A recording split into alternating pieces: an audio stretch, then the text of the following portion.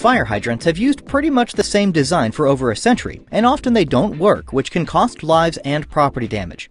Dorothy Darden couldn't believe her eyes. She still remembers a massive fire from 2 years ago and a hydrant that didn't work. Fed up with the design flaws and hazards caused by outdated fire hydrants, retired New York City firefighter George Sigelock started a company called Sigelock Systems, which makes what they advertise as the world's first and only secure fire hydrant.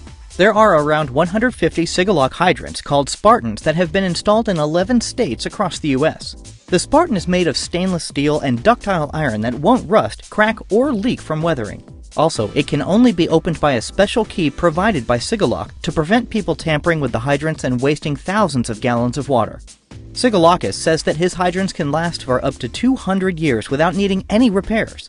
The city of Long Beach, New York is one place where officials have decided to replace the hydrants rather than repairing them, spending around $2,700 for each Spartan. Although Spartans are 20% more expensive than other hydrants, the savings in repair costs might mean we'll be seeing more of these on the sidewalks of the world.